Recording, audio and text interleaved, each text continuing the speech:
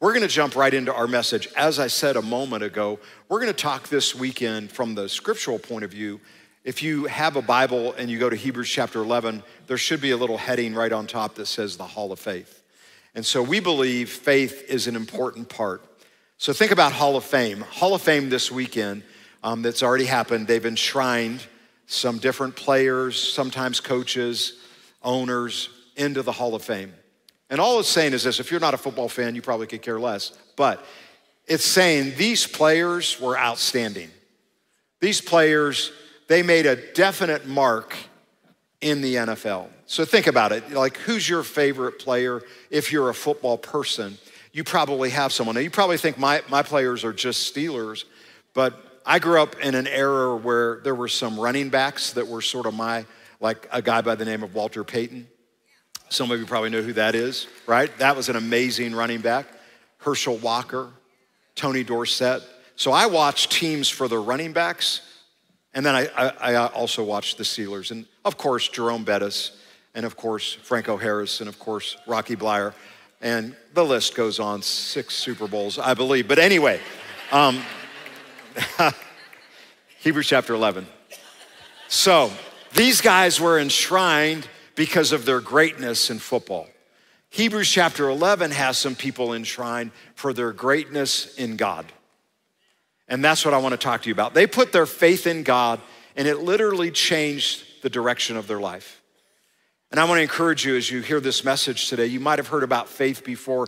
In fact, when I start talking about faith, I think everybody has different ideas about what you think faith is. And so I want to just hit it from a point of view that maybe you've not thought about before. And I want to start in Hebrews chapter 11, verse 1, simply because it tells us some things about faith that are important. It says in verse 1, now faith is the reality of what is hoped for, the proof of what is not seen. Here's something interesting about faith. When you think about faith, there is not just one aspect of it. In fact, I would say it this way: faith is multifaceted. It's not just one thing. Faith is this, and that's it. In order to receive God's grace into your life, you must, by faith, through grace, receive Jesus as your Savior. That's the beginning part of faith. But here's the thing about faith: it doesn't end there.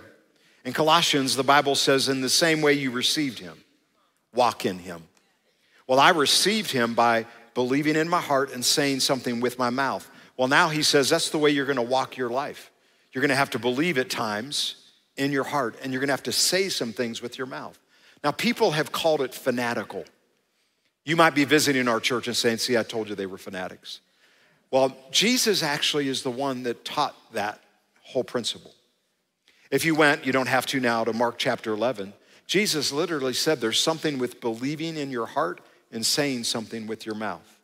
Salvation begins with that, but then our walk with God is how we continue the journey with that. We're gonna talk about that today, talk about how that looks. But check out verse 1 out of the Amplified. It says this. It says, now faith is the assurance, the confirmation. Amplified's gonna expand words from the Greek language. It says the title deed. I like this: faith is the title deed. If I gave you the title deed to my house or my car or whatever I own, and I said, here's the title deed, you can have it, it's yours. Like, you don't ever have to come back to me and ask, I just gave it to you, it's yours. God said faith is a title deed. Faith says it's mine. When everything in the world says it is not yours, faith says it's mine. But let me say this before I read on. Has people pushed faith to the extreme sometimes? Here's what my spiritual father used to teach us as young people, young preachers. He said, every Bible truth or doctrine that you'll find in the Bible, because faith is a doctrine, for all of you that don't know. Hebrews chapter 6, verses 1 and 2 has 6 basic doctrines. I have a little series that we're gonna be doing on that sometime. I don't know when, but faith is one of the doctrines. So that means this: it's something that's very important in your life and to God. So here's what he told us. Every doctrine in the Bible can be pushed to the extreme, to one side in the ditch, to the other side in a ditch. And he told us as young preachers, stay in the middle of the road. So I've tried my whole life as a pastor and someone who's pastored this church now for 30 plus years. I've tried to stay in the middle of the road and not be extreme on either side. Are y'all with me? Now you might be here and say, no, man, we need to be extreme. Jesus was extreme. Jesus was a person of faith, and everything he did was out of faith. But I will tell you this, he wasn't as weird as some people act in Christianity today. Like he seemed pretty normal. There were some things that we were like, wow, that's pretty crazy that he did. But Jesus had something backing him up when he did it. When you do it, if you don't have anything backing you up, it just seems weird. Amen. He says, the title deed of things we hoped for, being the proof of things we do not see and the conviction of their reality. Faith, perceiving as real fact what is not revealed to the senses. So let's stop. Back years ago, there was a pastor that I followed. He's now gone home to be with the Lord. His name was Pastor John Osteen in Houston, Texas. His son now, Joel, pastors the church. But John Osteen, back years ago, used to say this: we have 5 senses that we live by naturally, but there's a 6th sense, and it's how we live spiritually, and that's by faith.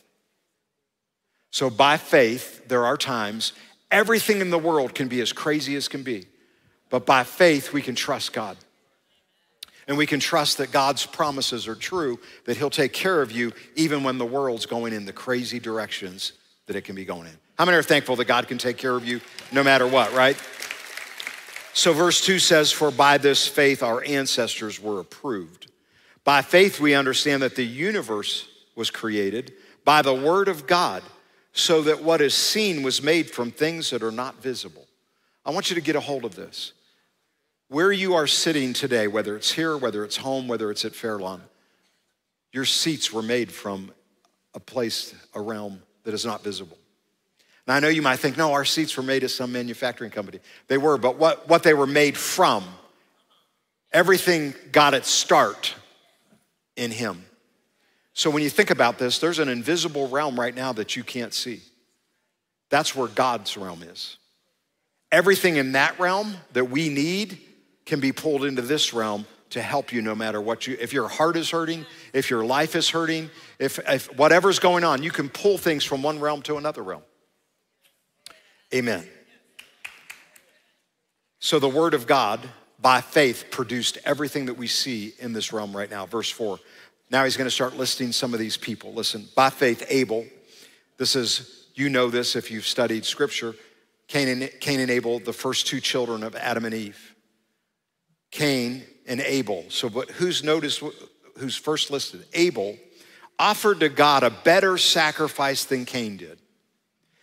By faith, he was approved as righteous man because God approved his gifts. And even though he is dead, he still speaks through his faith. Let's just say this real quick. Don't ever be fooled to think that when someone dies, that they still can't have something that's still speaking in the planet right now. I know some great men and women of God that have died since I started preaching back in the day years ago, and now they've gone home to be with the Lord. But you know what? Their life is still speaking. Not because they're on YouTube, not because of any of that. Their life is speaking because they impacted other people's lives. And those people are speaking still, so their lives are affecting other people's lives. Are y'all with me? Verse 5, by faith, Enoch was taken away. And so he did not experience death. For all of you that never heard it before, Enoch was one day, and then it says, and then he was not. God just took him right off the planet. And the Bible says that happened as we read on. He was not being able to be found because God took him away. For before he was taken away, he was approved as one who pleased God. Now here's something about faith that I want you to jot down if you're taking notes. Faith is the only way you and I can please God. So scripture never says this. Love is the only way you can please God. God wants us to love. It's part of the nature that he wants us to have. But he never says without love, it's impossible to please God. But check out this next verse. Verse 6 says, now faith, or other translations, but without faith, it's impossible to please God. So here's how it works. The day that I received Christ, I did that by faith. I'm receiving grace, the salvation gift that he gave by faith. The day that I do that, I'm pleasing God. But it doesn't stop there. The rest of your life, faith is going to affect your life. Check this out. It's impossible to please God without faith, since the one who comes near or draws near to God must believe that God exists and he rewards those who seek him. How many here, if you've received Christ, if you didn't, we're gonna give you an opportunity in a moment. But if you're here and you say, I've received Christ, how many believe that he is? Like, I don't ever doubt that God is not. He is, I know that. How many believe that when you seek him, he'll reward you? We all believe that. So if you're taking notes down, we sang a song just a moment ago, and it had that word, it kept on saying, I believe, I believe. It kept on saying that. That's what faith is, I believe. In fact, if you take notes and jot this down, in fact, all of our notes are available, and I found out after last night's worship experience, I will not be going through all the notes that I have. So you'll have them, you can go home and look at them, but at least you'll have some of them. But here's the definition of faith that's in our notes, and they'll put up a QR code on the screen if you want to grab that and grab our notes. Faith, in its simplest form, is defined as our belief or our trust in God. So you'll find these kind of scriptures in the Bible. We're not going to go to them now. We walk by faith and not by sight. So John Osteen, when he used to talk about we have 5 senses, we can feel, we can touch, we can smell, all of those senses. Faith is something different. Faith doesn't go by what I can feel, what I can smell, what I can see. Faith goes by what God said. God's word will override anything in your life if you allow it to, no matter what the world has told you. So we walk by faith, not by sight. Other places say the just shall live by faith. So if you're taking notes, this will not be in notes or on a screen, but I want you to write it down. Faith should influence how you live your life. Faith in God should influence now how you live for God. Let me put it to you in a couple practical ways. All of you guys here that are younger, anyone in the room that's younger, but these guys are sitting up here because they're awesome. I love it that they're sitting up front, taking notes. I think that's amazing. But when faith starts to influence your life, it might start to change who you date.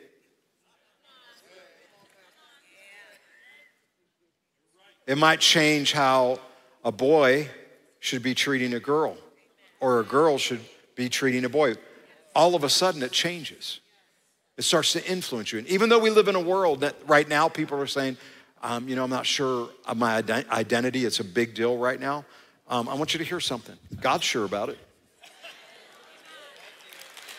God's sure about your identity. Here's the problem with our culture. We got so far away from God that faith in God no longer influences what we think about how we live. So let me give you a practical way. That was all for free. Here's a practical way.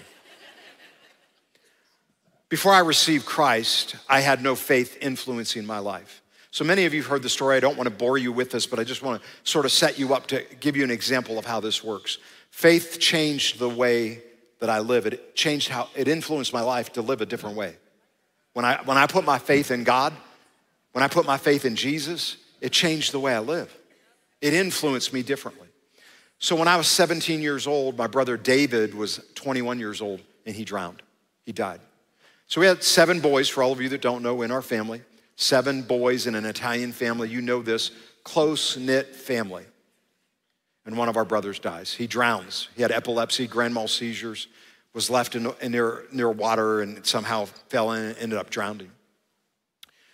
I took that. I did not know Jesus. We went to a religious church, but I did not know Jesus. No personal relationship. I'm talking about how faith will change. It influences you to act different. So my brother died, and I did probably what any 17-year-old would do. I was mad and I was angry. So I mean, seriously, my dad, I think my dad got so tired of being called to the principal's office, to the school. Your son's sitting here. I mean, the craziest stuff you would ever imagine. I'm not gonna get into what it was, but my dad was so mad. He's like, what's wrong with you, I didn't know what was wrong. I was angry. I don't know who I was angry with. I was angry at people. I didn't know to be religious like everyone who's religious gets angry at God. I didn't know that.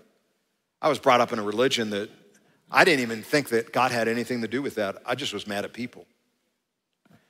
So fast forward just a little bit, and I think my mom had a nervous breakdown, by the way. One of her boys died, And I think she had a nervous breakdown now that I look back at it, what I know now. And one day, someone delivers to my family pictures of my brother David a week before he died at a singles meeting where he actually died the next week there, where he was in a crowd of people, his hands, where he was accepting Christ as his Savior. Now, let me tell you what happened.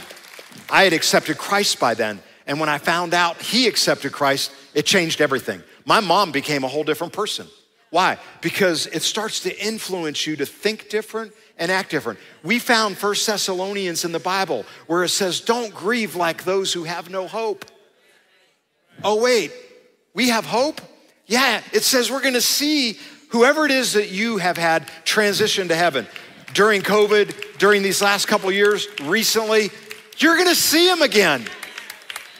So fast forward a little bit more to 5 years ago in 2017.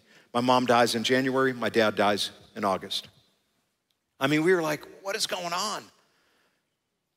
So that all happens. And my brother Joe, who's a pastor in Warren, Ohio, he'll be preaching here in September. I told you about that. He's amazing. My brother Joe called me one day and he said, hey, do you feel numb? I was like, is this a trick question? Yeah, I do. I feel numb. For all of you that have ever lost a loved one, you know how you feel like, is this happening? Am I in a dream? Is this weird? It's like weird. And I was like, yeah. And we started talking. He's like, thank God we know where they're at and we're going to see them. And I was like, yes. Here's what I want you to know. Faith will not get rid of sometimes the feelings you have of going through something, but faith will get you through whatever it is that you are going through. You wanna hear something? This is the wildest thing, and I think it's worth for someone to hear this. You know how sometimes you become a Christian and you start thinking about grandma, grandpa, aunts and uncles, are they gonna be in heaven? I don't know if anyone ever told them. We had a grandpa in the early 70s. We were not Christians at the time. We did not know Jesus. And in the early 70s, he was living in California, and my dad got a phone call that he was on his deathbed. So my dad went, like any son would, he flew out to California, went to see my grandpa, and he dies just not long after that. And then a little nurse comes out and says, I just want to let you know, Mr. Cameneti, I just prayed with your dad to receive Christ before he took his last breath, and he received Christ. Now, think about this. Years later, we all come to Christ, and my dad remembers that story. I had this little nurse that said, Grandpa accepted Christ into his heart. I didn't know what she meant back then. We just had a nurse here at Faith Family that did the exact same thing 2 days ago to an individual who was dying in the hospital where everyone left, and she snuck in that room, and I'm not gonna tell you where, and I'm not gonna tell you who, because there is some crazy person that's like, well, they should be in trouble for that. Are we not thankful that there's a nurse that actually went in and told someone about Christ? I'm thankful for that. My grandpa, my brother, I have my grandmothers, they all received Christ before they died. Guys, we're not to grieve like those that have no hope. It changed. Why I told you all those stories is not to take up time. First of all, I felt like someone needs to hear them. First of all. Second of all, it changed how I responded because now faith influenced me a different way. I'm not mad that my mom and dad are in heaven. I'm not mad that they transitioned out. And some people that are people of faith that they'll say, well, why didn't you raise them from the dead? Why don't you do that? Right? Raising someone from the dead takes 3 gifts of the Spirit to be in operation, and they're in operation by the Spirit as he wills. You can't make them happen. So, if you're gonna walk in a room and say, I'm gonna raise someone up from the dead, good. Start pulling everybody out you can. That is awesome. But the truth of the matter is, when someone transitions to heaven, unless the Lord does something miraculously, you're gonna see them in heaven. But just remember this, the last breath someone takes on earth is their first breath they take in heaven. And that is an amazing breath, I can guarantee you that. All right, well, I better move on. So let's talk about how faith influenced my life, how it can influence your life, and what Scripture says about how faith can influence our life. If you're jotting these down, I would encourage you to follow along in our notes if you can do that. Faith is the only means of salvation. Faith, Ephesians chapter 2, verse 8 says, it's by faith through grace that you are saved. Listen, not by works, lest someone would boast. So if I could be saved by my works, I could say, I did that. I was a good person. I did works that got me to heaven. But you remember that guy that we saw just a moment ago by the name of Abel? And it says his sacrifice was accepted and Cain's wasn't.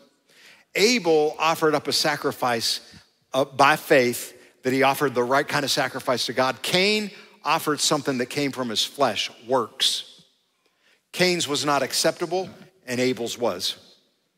Listen closely, you cannot get to heaven ever by the works that you do, right? It's only by receiving Christ. So if you're here and you're like, man, I'm not good enough. No kidding, none of us are. I'm not good enough yet, I gotta get better. Why? He accepts you just like you are. This is how this works. You just receive Christ and he'll accept you just like you are. Second thing, Jesus is the object of saving faith. And there's scriptures for each one of these. If you want to write those down, you can. Jesus is the object. Listen closely, guys. There are so many things in the culture that we live in right now that are telling us that can get you to heaven.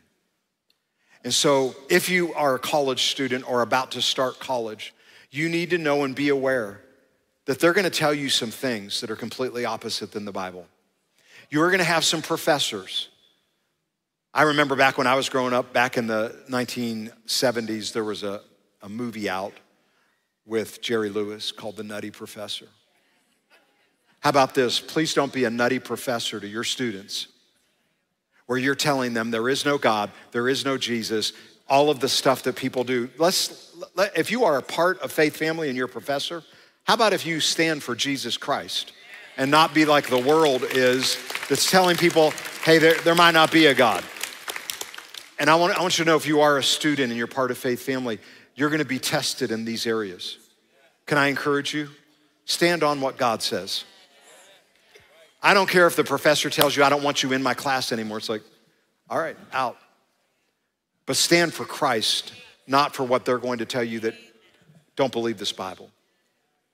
The world has done that for so long. We have a generation of people right now that are trying to run our country without God. And that's why we were going in the direction that we are. So faith is the object, right? Jesus is the object of saving faith. Faith shows itself through works. So listen closely. Works can't get you to heaven. But once you accept Christ, you will have good works coming out of you. So, helping a lady across the street, little old lady, putting your jacket down so she can walk on in instead of the water, all that stuff that people have in their mind, not getting you to heaven. It's nice that you're kind, but that won't get you to heaven.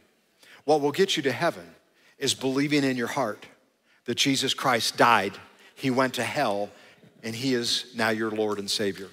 And you say that out of your mouth. The Bible says you'll be saved. We're gonna give you a chance to do that. But you start to have good works once you accept Christ. You start to do good things towards others once you accept Christ. Jotting notes down, faith produces peace. And of course, like I said, there's scriptures, and there's more than one for every one of these, but let me say this to you. We live in such a bizarre time right now, right? For all of you that are new to church and you're like, this is all new to me, what's going on in the world right now is a setup for the return of Jesus Christ to the planet. There is just no doubt about it. So, with that being said, let me make a little plug real quickly. Next week, I'm gonna be talking to you about some stuff that I feel like the Lord laid on my heart to teach on next weekend concerning what's going on in this world right now that we live in. Back when 2020 hit, all the craziness that hit with 2020, the Lord spoke something to my heart as we were journeying through 2020. Because you remember, there were race wars going on, they're still going on, all kind of craziness going on. And I'm not acting like none of that. It is true, there's stuff going on, there's no doubt about it. But here's what the Lord spoke to my heart. Teach people this is not home. This is not home. So you wanna act like this is home, then you're gonna act just like the people that call this home. Or you can be salt and light like the Bible says that we should be, and you can start proclaiming things that God says instead of acting just like the world that you live in. He said, tell them this is not home. So I did do that. I did my best that I could through that year and then the next year where I always was talking about it. Why? Because faith produces peace. And when I am tied up and entangled with what's going on in this world, I have no peace. So all this junk that's going on in the world, bombarding us constantly, you will not have peace. You want some peace?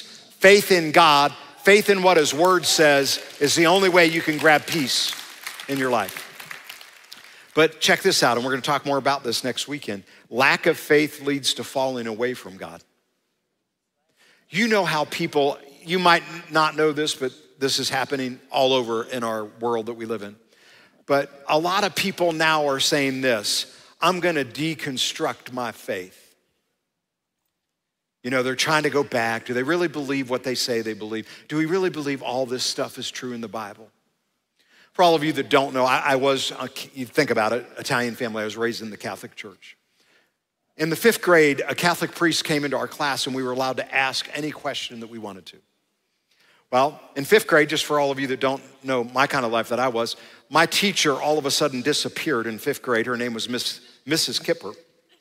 And the principal, Sister Mary Edwarden, had me come to her office and said this to me, you're the reason why she's not here anymore. You are a horrible kid. I was like, peace. I'm glad. That's how I felt back then. And so I thought I'm gonna ask the priest some questions. So the priest comes in and I said, hey, is this Bible true? I thought, man, I'm gonna get him, man. I said, is this Bible really true? He goes, oh no, most of those stories in there are just stories. And so we have a generation of young people that have now become older people, and that's actually what they believe. These are just some good stories. These aren't good stories. The Bible says it's living, it's breathing.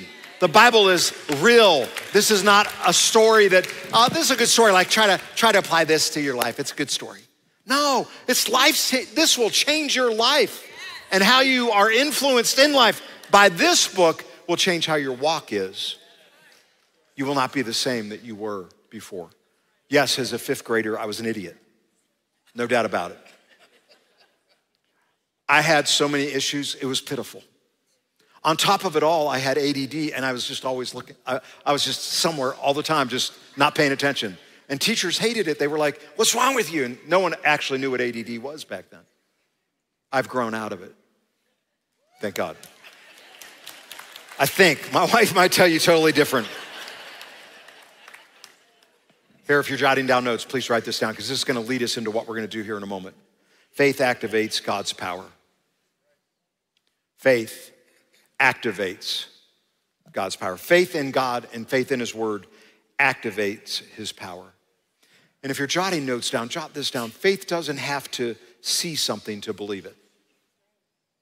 How many here have ever heard this phrase, doubting Thomas? Anyone here ever, right? Don't be a doubting Thomas. You hear people say it all the time. Well, doubting Thomas is found in John's gospel, chapter 20. Jesus comes and appears to all the disciples. And Thomas isn't in the room. So the disciples tell Thomas, we just saw the Lord. He came in. We saw where the nails were in his hand. We saw where his side had a sword put in. We saw Jesus. He's like, I will not believe unless I can see. So I want you to see something that Jesus does for all of you, that you, if someone ever told you something like that you would get down on them. Jesus walked in the room while that was going on. And Jesus said, Peter, put your finger right here. He put it in. He said, put it in my side. You wanted to put your hand in my side? There. He said, just believe. Stop doubting. And then he said this to him. He said, you believe because you've seen. Blessed are those who believe and have never seen. That's you and I. We just believe by faith, right? We believe that God is real because of him saying in his word. But faith starts to see things differently. Faith doesn't go by just what it senses or what it feels. Faith goes by something different. It goes by what God said about us. So I want to do something I'm gonna give you a quote real quickly. And then, because there are a bunch of people, and I'll tell you this real quickly. There are a bunch of people, in fact, at least 16 people listed in the book of Hebrews chapter 11. 16 people that their lives were changed because they put their faith in God. And they can put the list up. There's a bunch of them. I'm not gonna go over every one of them, but Abel, the one that we talked about, Enoch, we read about him, Noah, Abraham, Sarah, all of those. You can check those out. But they all believed God and walked by faith.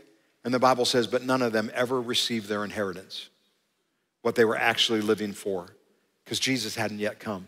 You and I, we now have an ability by living by faith and walking by faith to receive Jesus now. They never had that.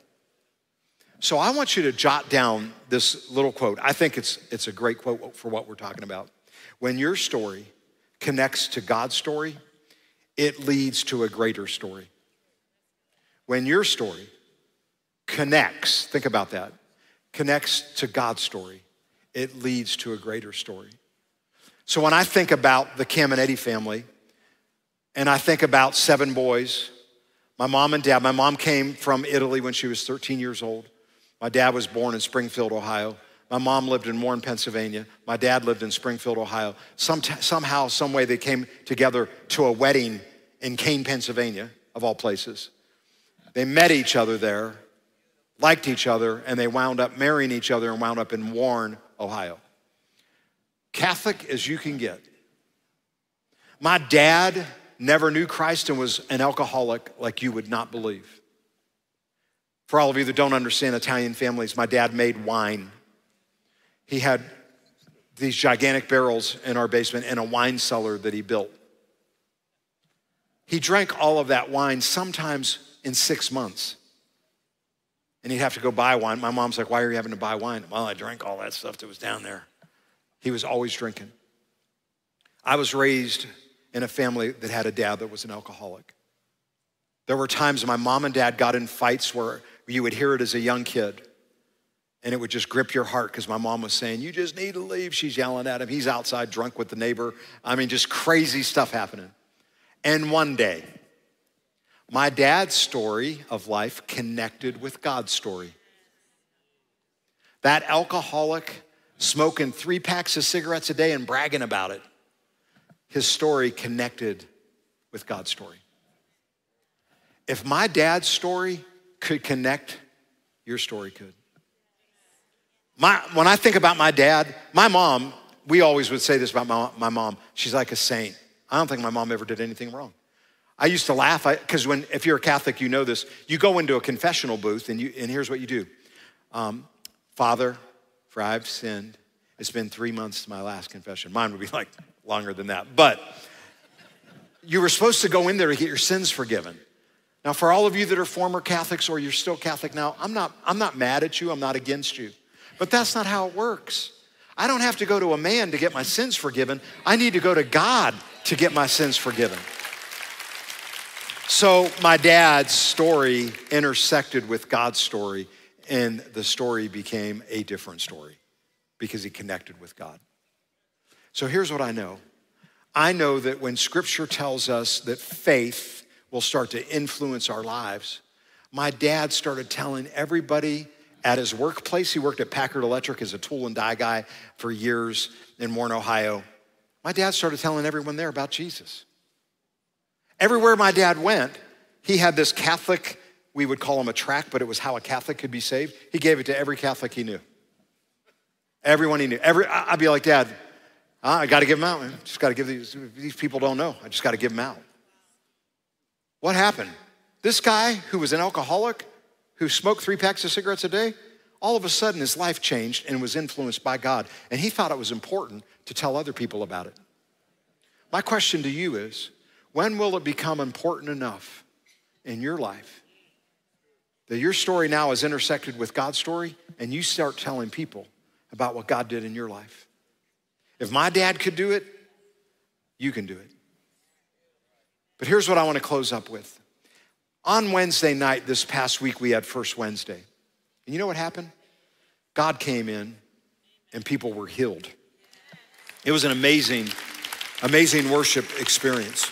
And since we're talking about faith, I want to show you something in James real quickly, and then we're going to close this up. James, you all still with me? James chapter 5, verse 13.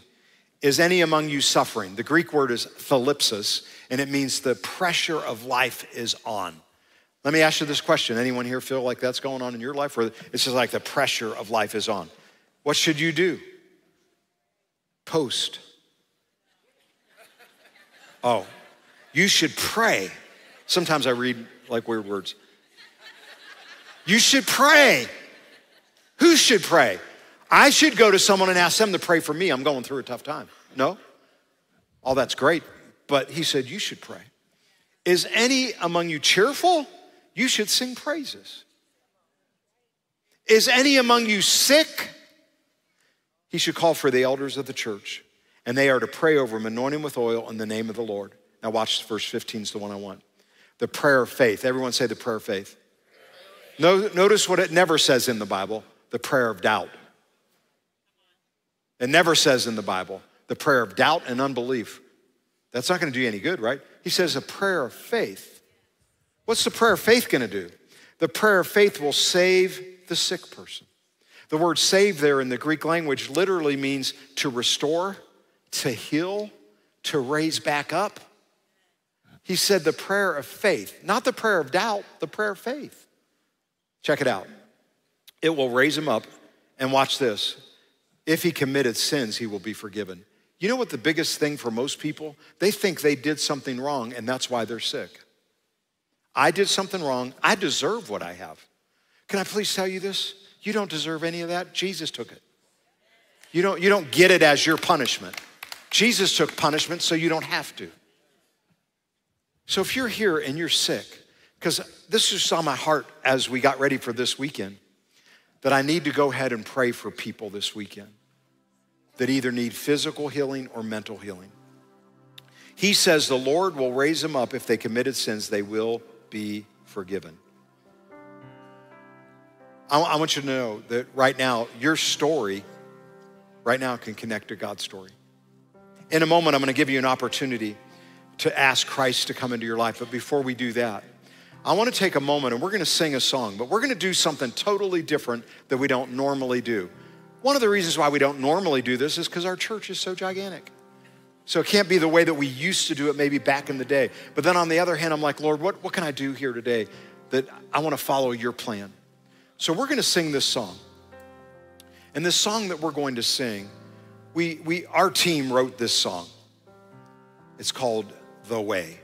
For all of you that don't know it, you can go on any music platform and grab it, on YouTube and grab it.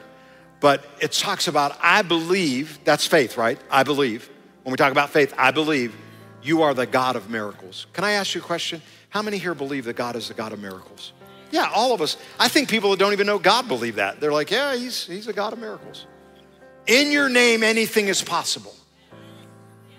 Jesus said all things are possible to him that believes. So here's what we're gonna do.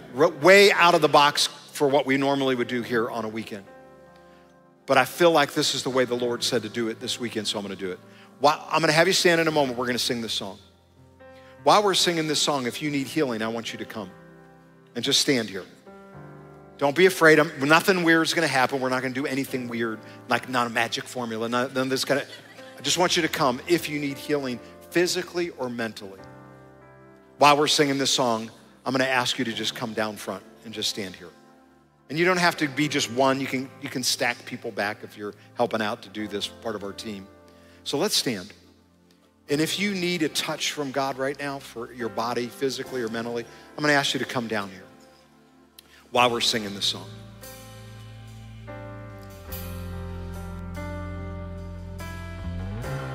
I believe you're the God of miracles.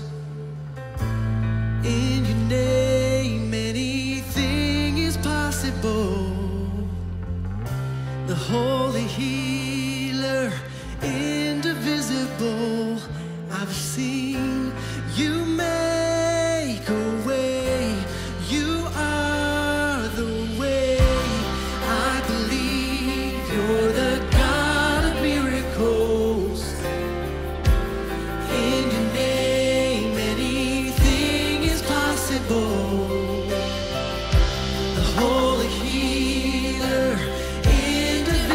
invisible. I've seen you make a way. You are the way.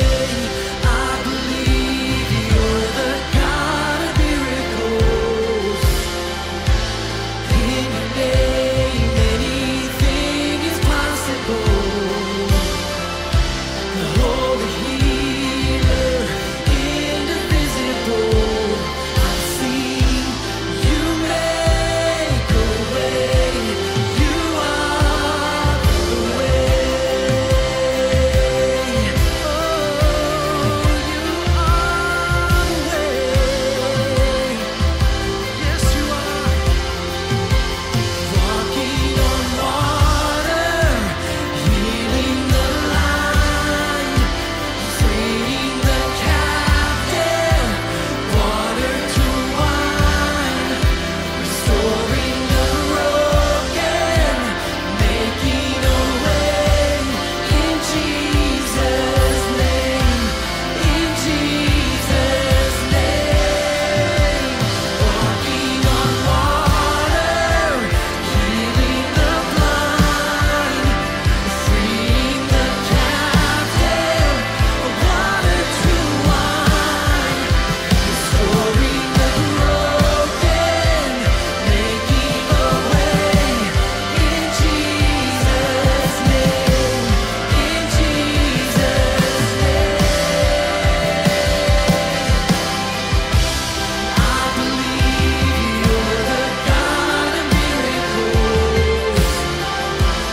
In your name, anything is possible. Holy healer, indivisible. I've seen you make a way. You are the way. I believe you're the God of miracles. In your name, anything is possible. The holy healer, indivisible. I've seen you make a way. You are the way. Thank you, Jesus. Eyes closed just for a moment. I'm going to pray for you here in a moment. But before anything else, I'm going to give this opportunity. If you're here and you don't know Jesus, everything starts right there.